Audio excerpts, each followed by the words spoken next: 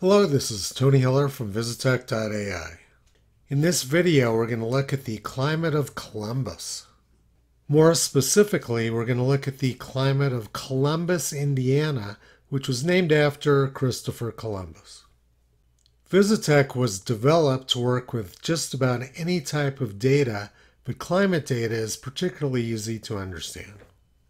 This is what the website currently looks like for subscribers.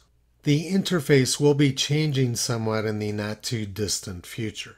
We're going to get the temperature data for Columbus, Indiana by selecting Indiana and then selecting Columbus. Now on the left side of the screen we have all of the 47,909 daily maximum temperature records in the United States Historical Climatology Network database for Columbus. And on the right side of the screen we have a Google map of the 36 United States Historical Climatology Network stations in Indiana. I'm going to click on the graph so that we can see exactly where Columbus is located. Now on the right side of the screen you can see that there's a red dot for Columbus in southern Indiana. Let's take a closer look at where that thermometer is located. Map. You can see that the thermometer is located somewhere at a water treatment facility. Now let's use Google Street View to get a closer look. You can see that the thermometer is located in a very rural area. The hottest days at Columbus were July 22nd, 1901, when they reached 111 degrees. They also reached 111 degrees on July 24, 1934. On July 28, 1930, they reached 110 degrees. And they reached 110 once again on July 14, 1936. Their hottest temperature over the last decade was 100 degrees on July 6, 2022. It appears that prior to 1960, Columbus used to get hotter days. Now let's take a closer look at that. Group by year and count the number of days over 90. It's now pretty clear that prior to 1960, Columbus, Indiana got a lot more hot days. During 1936, they had 89 days over 90 degrees. By comparison, this year they only had 20 days over 90 degrees.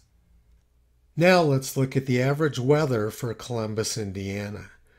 Group by day of year and calculate average, highest, and lowest.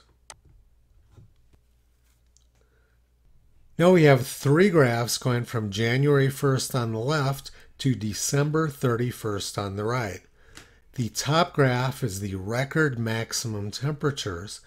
The center graph is the average daily maximum temperature, and the bottom graph is the lowest daily maximum temperature recorded at Columbus, Indiana for each day of the year. You can see that the average daily maximum temperature for October 4th is 75 degrees Fahrenheit. The record hottest weather around this time of year is 94 degrees. Now let's add into the graph the values for this year. Group by day of year and show values for the year 2025.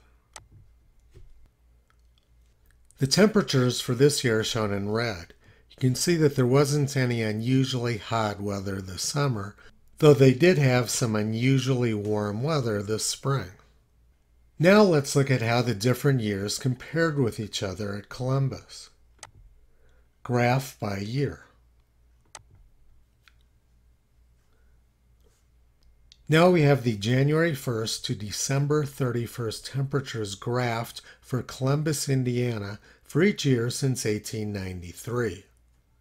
This is almost 50,000 data points plotted on this graph. You can see that July 1901 was a very hot month at Columbus. Now let's rank the years from warmest to coolest. Rank series. Now the warmest year is at the top and the coolest year is at the bottom. 1920 shows up as the warmest year, but that's only because the data is incomplete. They don't have any data from January through April. The warmest complete year was 1921. The average daily maximum temperature at Columbus during 1921 was over 70 degrees, which is well above the average of 65 degrees. The second warmest year at Columbus was 1946, followed by 1938, followed by 1922, followed by 1934, followed by 1933. Now let's look at the longest stretch of days above 90 degrees at Columbus, Indiana. You can see that during July and August 1901, Columbus had 27 consecutive days over 90 degrees. Now let's take a look at precipitation instead of temperature. Let's zoom in on it so we can see it at a better scale. The rainiest day in Columbus was March 25, 1913, during the disastrous Easter week floods which were all over the country. The second rainiest day at Columbus was July 20th, 1998, when they received over 6 inches of rain. Now let's take a look at the annual total. I'm going to get rid of the daily precipitation and reset the zoom. You can see that the average precipitation at Columbus is almost 42 inches of rain per year, and that there was an upwards trend. During 2019, they had 60 inches of rain at Columbus. Recent years have been somewhat lower, though close to the long-term average. Now let's find out which year had the most days above 2 inches precipitation.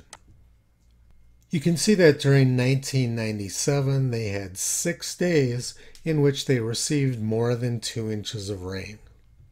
In just a few minutes, we've gotten a fairly good understanding of the weather trends at Columbus, Indiana. You can use Visitech to do much more detailed analysis, but this is a good starting point. And if you want to see the source data from NOAA which is being used, you just click on this link. Now you can see all of the temperature and precipitation records which NOAA has for Columbus, Indiana. This data could be pretty hard to work with, but at Visitech we made it really simple. Like I said earlier, you can use Visitech for just about any type of data you want. Right now subscriptions are only $20 a month, which is less than 10% of what our competition is charging. It won't stay that way for long, so we hope to see you soon at Visitech.ai.